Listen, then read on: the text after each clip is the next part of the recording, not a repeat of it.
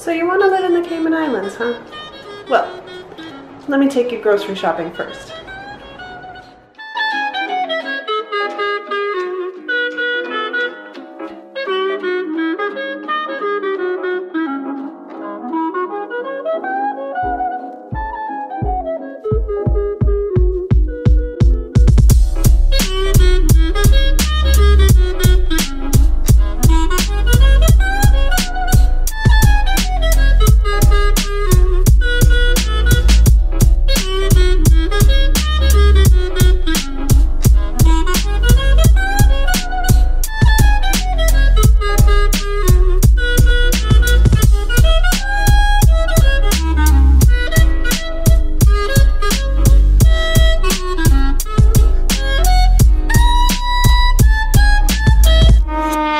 Alright, so that was Cost You Less, which is sort of like Cayman's knockoff version of Costco. So just to give you an idea of some bigger items, some more like bulk style items that they carry there. There's some price comparisons from there.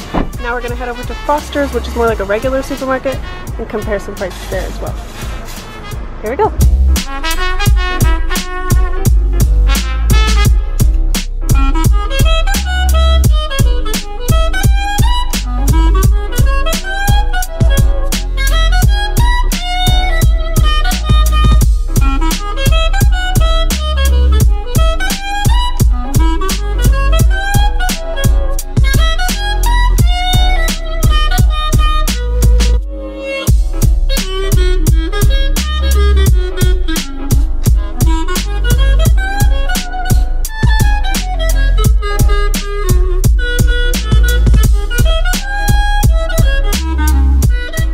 So welcome back from our little shopping trip. Now, at this point, you may be asking yourself, what makes groceries so expensive in Cayman?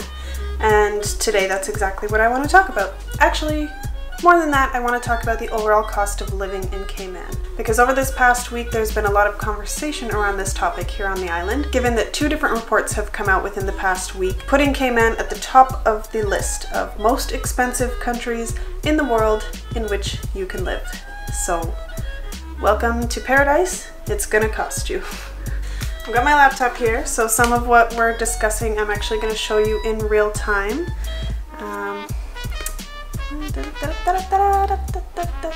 Okay, alright, so here we go. I have 2 different sources that I want us to look at. I have my laptop out here and I'm gonna be screen recording so that you guys can see what I'm looking at as we discuss. So the first report that I want to look at comes from CAYMAN Compass. This is one of our newspapers. Also, obviously, they have a website. And here they have cited a source from Expatistan, which is obviously a resource for expats. So you can compare places that you want to move. So let's look at, for example, in my case,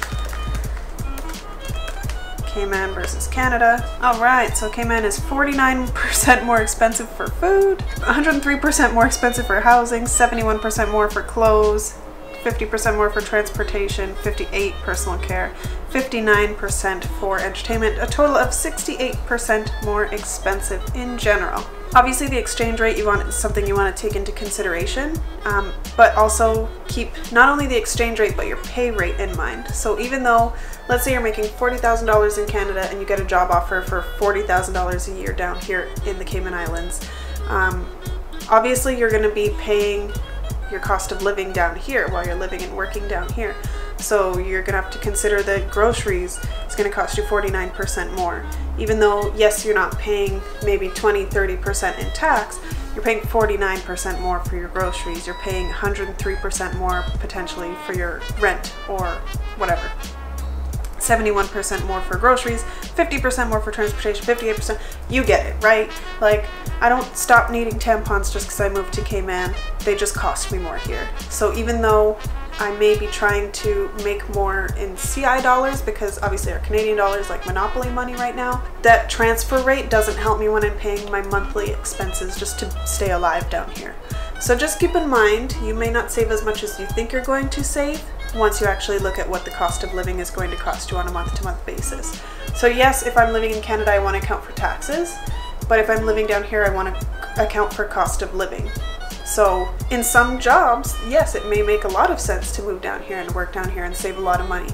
But in some situations, it may actually lose you money in the end. So for you, is that compromise worth it to make less money at the end of the day, or to take home less money, let's say, after your expenses, in order to live in paradise? Maybe it is. Everybody's different. Maybe for you, you don't mind paying 103% more for your rent because you get to live, you know, 5-minute walk from the beach. So all about your priorities, but this video is just to bring to light the actual cost of living down here. So let's look at this little chart here. Just to give you an idea, Cayman is more expensive than Hong Kong, Switzerland, Iceland, and Norway when you consider things like, you know, your average things that people buy: internet service, dinner out, brand name shoes, potatoes, toothpaste. And then when you look at cities, they do still consider Grand Cayman a city because our population here is smaller than most cities. But even when you look at it as a city, it still tops the list. It's more expensive than Zurich, New York, Geneva, and San Francisco. And I know when you talk about the US, New York and San Francisco are usually some of the top 2 that come up as far as most expensive places to live. So if you're thinking about moving from New York to Cayman, will it be worth it? I don't know. See what kind of job offer you get, how much money they offer you. Maybe it is worth it once you even take into account cost of living. Maybe it's more expensive, but for you it's still worth it, so you don't have to live through another New York winter. Totally up to you. Alright, so let's read a little bit of this article. So it says, forget Tokyo, forget New York, forget San Francisco, and even Hong Kong. When it comes to expensive places to live, look no further than the ground beneath your feet. Now keep in mind, this is a Caymanian newspaper, so. According to the most recent worldwide ranking by Expatistan, Grand Cayman is the most costly place to live on the planet. This website is designed to provide information on the cost of living for those living or planning to live in foreign countries, puts Grand Cayman at the top of its list of 104 countries, as well as first among 318 ranked cities. So it says that Cayman has been near the top of the rankings for a long time. Yeah, it kind of goes into more detail. I don't want to spend too much time reading out an entire article for you guys. I think this gets the point across. But what I will do is I'll link this article in the description so you can check out the details if you want to. I'll also link the Expatistan website so you can go and compare to your city. For example, Grand Cayman versus Miami. This is where my boyfriend lives. This is where today's grocery comparisons came from. So thank you, Fred, who went to his local Walmart in Miami and got some comparison prices, those pictures that I used in the video, to compare the cost of food from Walmart versus our grocery stores down here. Because when he first came down here and really spent some time visiting me and like we went grocery shopping together and stuff, he had some serious sticker shock in the grocery store. I had a really good laugh at it, and that's when I actually decided to make this video. So the timing just kind of works out that these articles, these reports and studies and whatever came out around the same week that I was planning to do this video. But yeah, it's something I've been considering doing for a while now. Okay, let's look at one more website that does similar type of comparisons. So this is Cost of Living Index per Country 2019 Mid-Year by Numbeo. This is another site that does a lot of collecting of data and comparing different cities and countries and whatnot. And you can compare different things. So right now we're just looking at the general cost of living index, and as you can see, they rank Cayman as number 1. So their cost of living index is 141.64. How they calculate that, I'm not going to go into the details in this video. Again, I'm going to link these resources down below so you can look into it for yourself. But yeah, you can see Cayman in general cost of living is quite a few points higher than even number 2, Bermuda. And Bermuda is even a fair few points higher than number 3, Switzerland. So let's look for some big countries, some places that you guys might be watching from. I know I have quite a few viewers in the US. They're down here at number 25. 70.95. Canada, where I came from, and pulling it in at 68.16. I don't know if anybody's watching from the UK. You guys are even further down the list at 65.33. So the lower the number, the cheaper it is to live in that particular country. Now in some places that might even be a bad thing, like you look at places that have a lot of violence, you know, Afghanistan, Pakistan, they're near the bottom. So you don't necessarily want to be in a city that's at the very bottom either, because that could be an indicator of an unhealthy economy. But in some cases it's not. I mean, some places down here could be really nice to live. I don't know that much about all of these countries, so leave me a comment and let me know if you live in one of these countries at the bottom of the list. Do you like living there? Is it worth a low cost of living? Let us know what you think.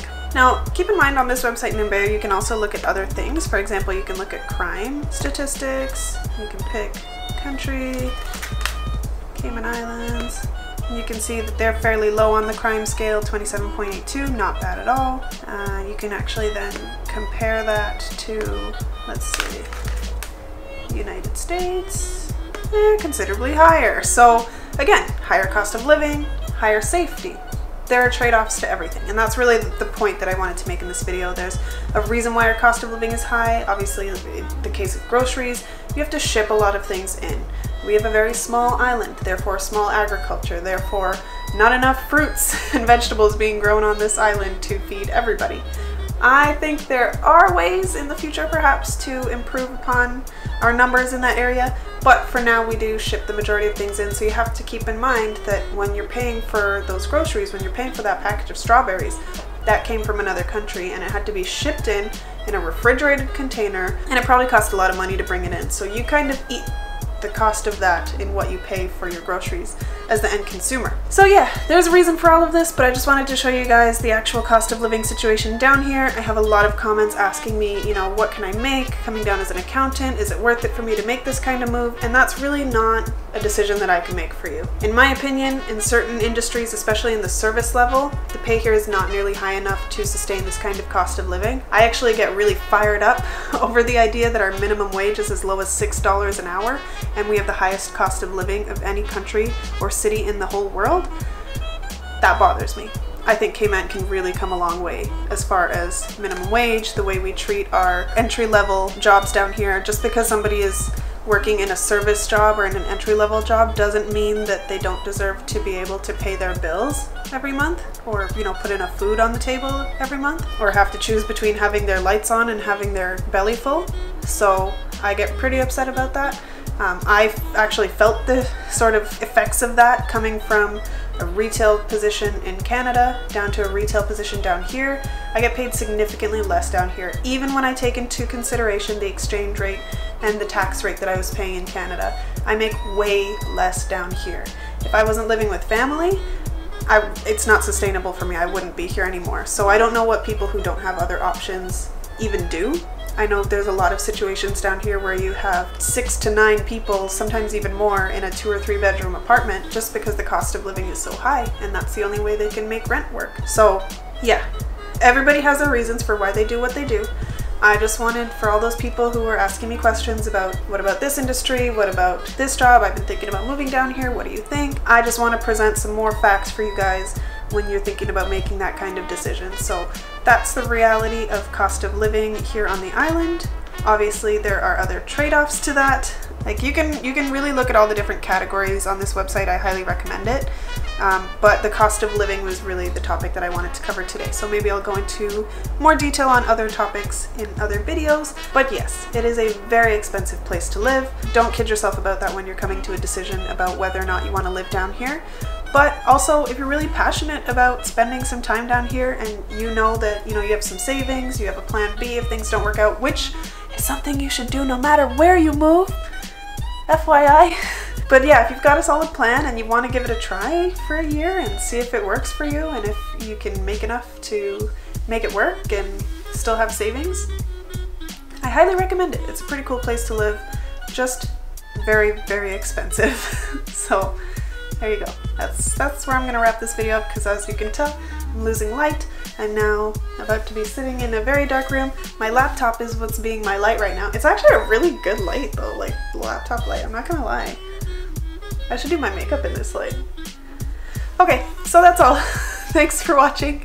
I need to not use, I'm using my camera with the little side screen thing and all I can do is stare at myself. I don't know if you can tell, but this is why I like my little G9X Canon, because it actually doesn't have a flippable screen, so I can't stare at myself, so I actually look at you guys. When I use the big guns, my like DSLR camera that does have the flip screen, I just want to stare at myself the whole time. Like, it makes me feel like a narcissist. Am I the only one with this problem?